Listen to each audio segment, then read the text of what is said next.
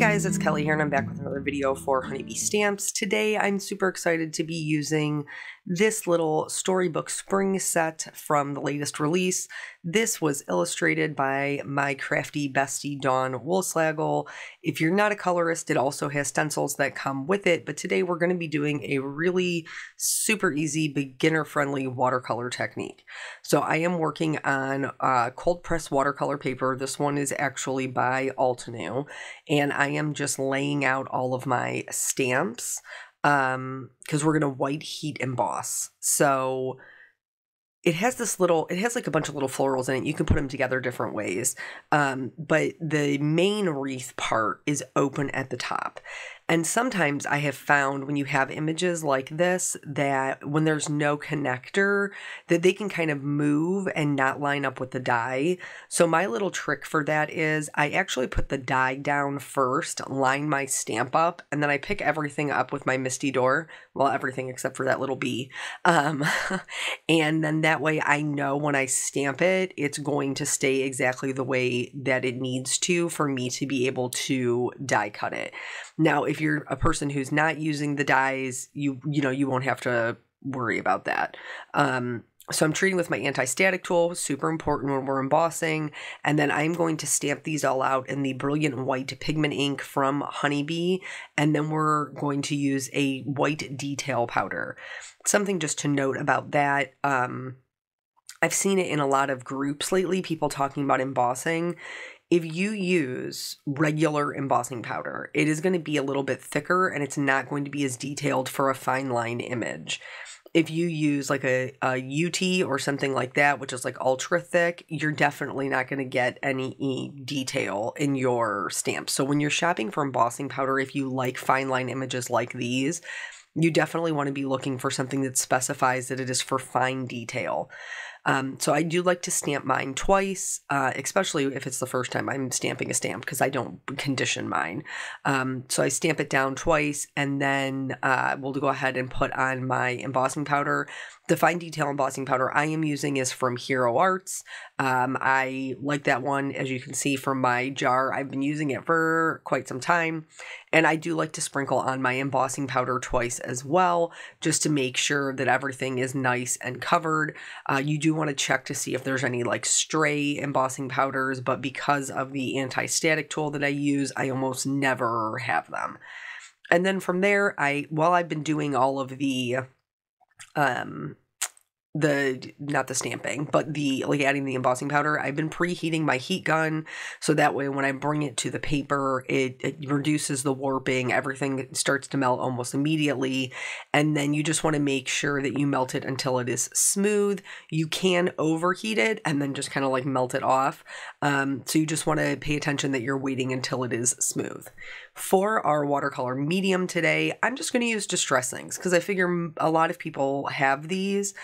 You could use, regular watercolors and you do the same technique. You could also use, like if you have a Zig Clean color marker or a Karen, you could scribble them down on a glass mat, but I just ink smush mine. You could also use any other ink that, works with, that's water reactive. And then from there, I'm just going to fill in my images with clean water, and then I will add my lightest color first, and then I will go back in and add my darkest color. Now, normally with watercolor, you cannot work next to two areas that are wet because they will bleed into each other, and it makes it very hard to get a crisp image. However, because we're using the little trick of the white heat embossing, they kind of create little walls for your water to sit in. So it has a little barrier between each of the images. So you don't have to worry so much about anything running together. And it's just a really easy way to just drop color in. So, you put down your clean water, you drop your color in where you want it to go, and then just leave it and let the water do the work. Because it will carry it wherever you have put water down. So you'll notice when I'm doing the more open flowers that I'm not going in the center, and that's so that I can do them a different color. But as long as you don't put water there, your pigment will not flow there. So it's just a really nice, fast way to watercolor something and still end up with really pretty results with really, honestly, minimal effort on our part. There isn't any skill here required. We will talk about how the ways that I like to add a little additional things to help make it more dimensional. But really, I mean, you can just do this basic technique and still end up with a really beautiful project that looks hand painted. So you can see as I get more comfortable, I am working on more than one flower at a time. You don't have to do that. Like if you're comfortable with one flower at a time because you're new and you're just learning, or maybe you're seasoned and that's your most comfortable technique, like that's totally fine.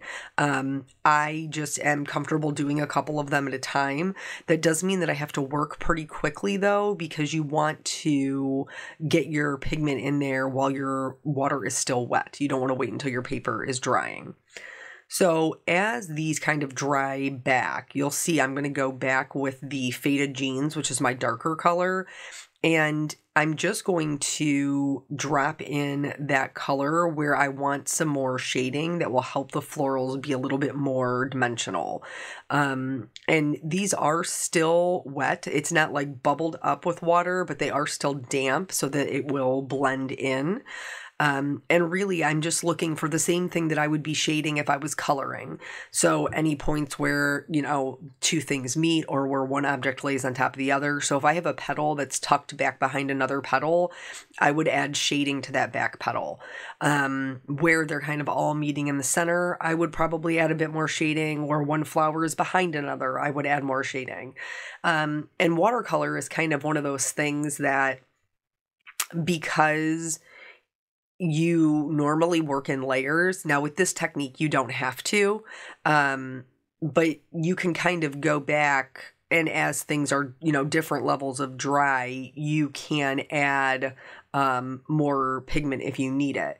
Now, if it's completely dry, your pigment isn't going to spread. Now, that doesn't mean that you can't add shading. It just means that that shading isn't going to blend in quite as easily as it would if there was water down. So anywho, this little set is totally adorable. It is so cute. I'm so happy to see Dawn's illustrations again. For those of you who don't know, we've been friends for, oh my gosh, over a decade now. And we did meet due to crafting. And then I ended up being on her design team. And so I got to work with her illustrations all the time, which made me super happy because she's so very talented. But then for quite some time, after COVID, she wasn't really putting anything out, just because life happens. And then, so now that she's a solo artist, she's been working with Honeybee to put out some illustrations. We saw one in the past, release as well. I think it's called Eternal Love, which were some beautiful florals. I love her florals. I love everything she does. Who are we kidding? But anyway, this one is I have said it before, in past videos, but I will say it again. Nobody does animals like Dawn does animals. Quick side note, back to the card. So here I chose to do my greens as more of a true spring green. And these have very little real estate for some of them, especially the ones closer at the top on the right hand side, or the ones that are in the little crown. There's not a lot here. So you would be fine with one color. But because that rustic wilderness does kind of knock back the brightness of the mowed lawn a little bit, I chose to put it in all of them. But really, you could put down the mowed lawn and then put a little bit darker mowed lawn at the base of the leaf and totally be fine. You don't necessarily need two colors for something this small. And you'll see later on, when I do the butterflies and the bees, I don't use two colors. I just use one because they're just tiny little areas. But anyway, nobody does animals the way that she does animals. So you have a lot in the industry that are very cutesy or cartoony. And those, like, don't get me wrong, those are cute, but that is exactly how I would describe them, is they are very cute. Dawn does them, not that they're not cute because they are, but they're like, they're more sweet. They're more on the, I don't know, they're just like more refined. Not that to say that I don't like the other animals are on the market. That's not what I'm saying, because I do think a lot of them are super cute and I'm happy to put them on my cards. But her style is just, it's, I don't know, it's like her animals are like a bit more elegant. Like, she has the fanciest animals. So anyway, I was super excited to see this little bunny come to fruition, because I think that this little bunny is totally adorable. And so, like, your girl still got it. She's still super talented and fantastic, and I think that these will make great. Now, I chose to make mine an Easter card because we have Easter, coming up tomorrow, but there's lots of just regular spring sentiments in there, and lots of really great florals, and Dawn's probably much better versed to show you all the different ways that you could use those together, since it's her set. But there's a lot of possibilities here where you don't even necessarily have to use the bunny. You could just use the florals. But I could not resist using that little bunny because he's just so sweet. He's just the sweetest little bunny. But anywho, so for the color palette, I knew that I was doing all my flowers the same. Again, that's a creative choice.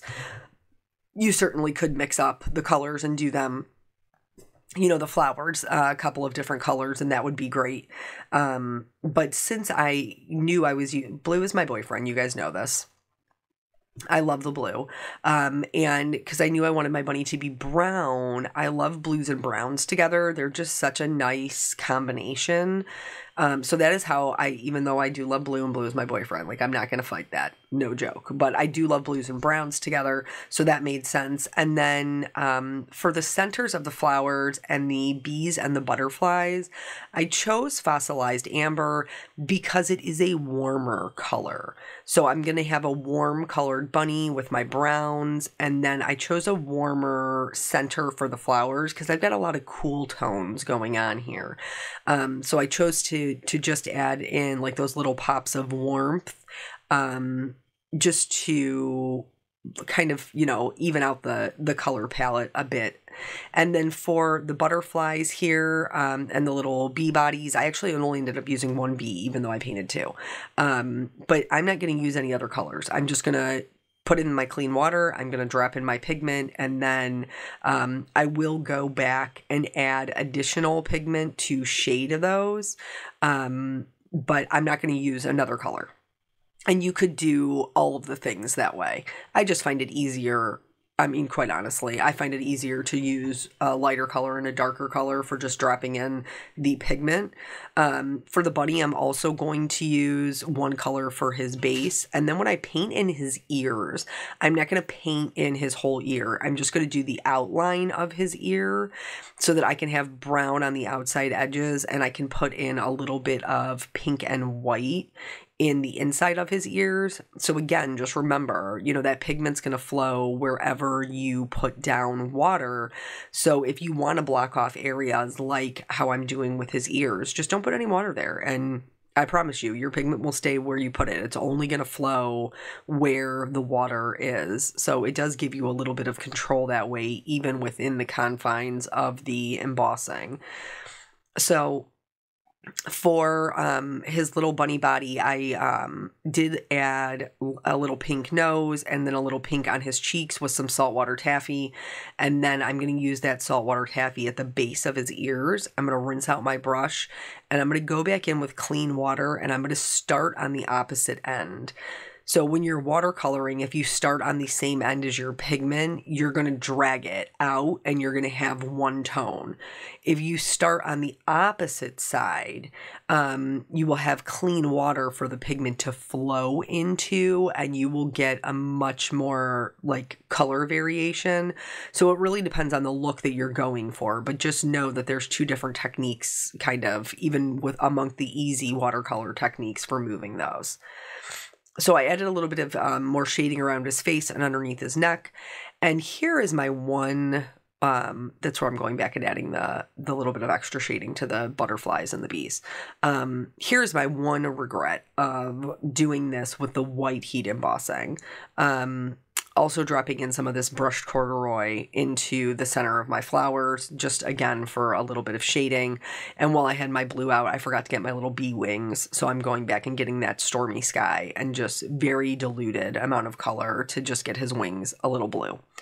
My one regret is I don't like his eyes embossed in white.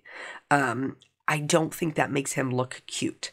So I do have a little fix for that. I don't know if it's a great fix or not. Like, I'll just be real with you guys. You know, I like to be transparent.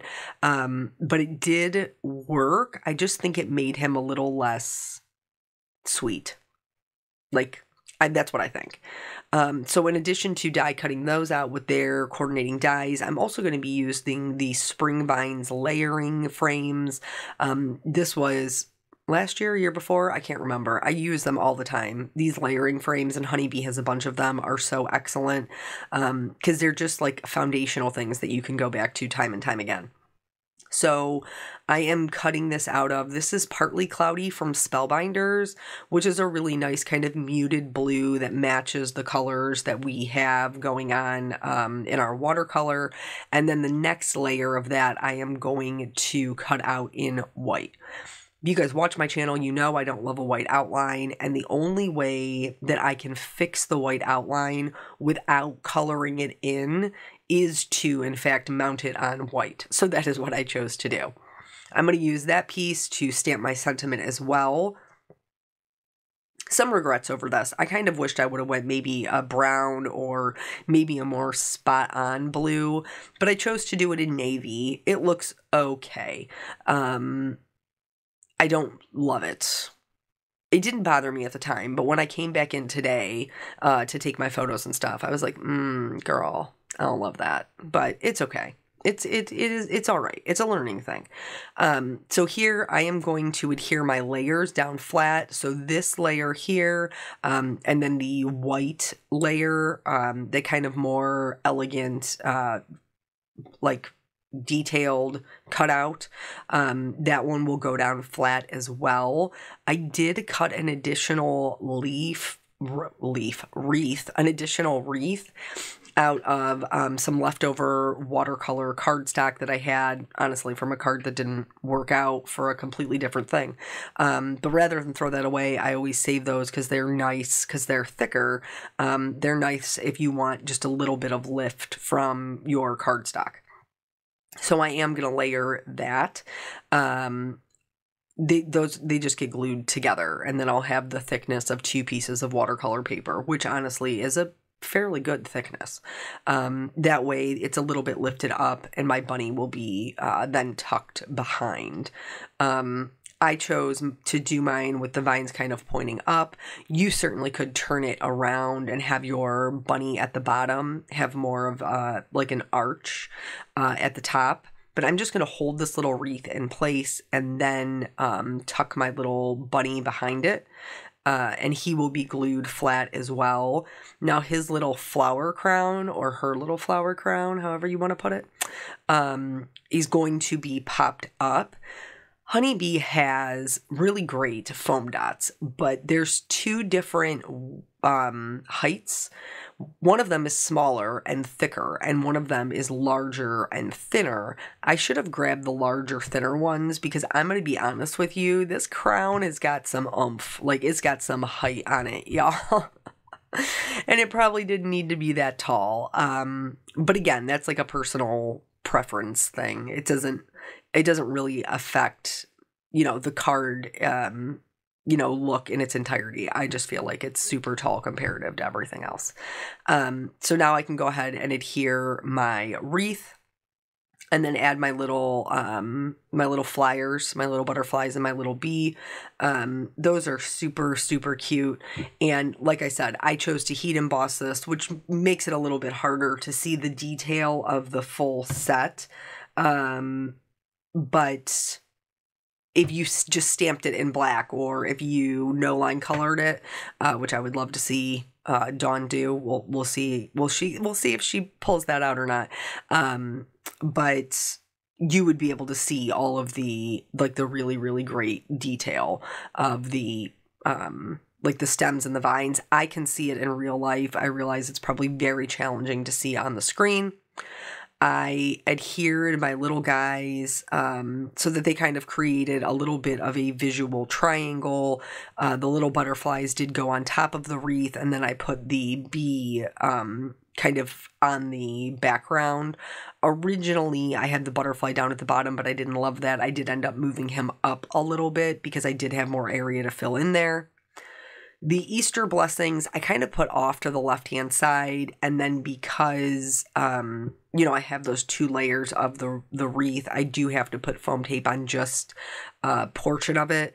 So what you see me doing here is putting foam tape all over it. Don't make the mistake that I did. I very quickly realized that that was not going to work, and then so I just put foam tape at the bottom and then glue on the top. Here, one of the little corners was just a hair too high. So sometimes it just be like that. You just got to mess around with it until it, you know, goes down and it works. For the eyes, I actually went back to, I didn't want black, so I was looking for brown, and I found them in the Autumn Pearl stickers, and I just used the smallest ones to give my bunny some little brown eyes. And then in the Vintage Love set, the gemstones there have these really nice kind of warm gold colors, and so I chose those rhinestones to accent my sentiment and then to kind of fill in those gaps. The last thing that I did was add a little bit of shimmer. Now, this can reactivate your distress inks, so before you switch colors, like from the flowers to the butterflies, you need to make sure that you do scribble it off on a scrap piece of paper. Otherwise, you could be putting blue in your yellow. But otherwise, that is it. That's the entire card. So I hope that you will check this out. Dawn has another a die also in this release, which is fantastic. Thank you guys so much for joining me. I hope that you learned a little something and will give this technique a try. Thank you again. I always appreciate you, and I will catch you on the next video. Bye.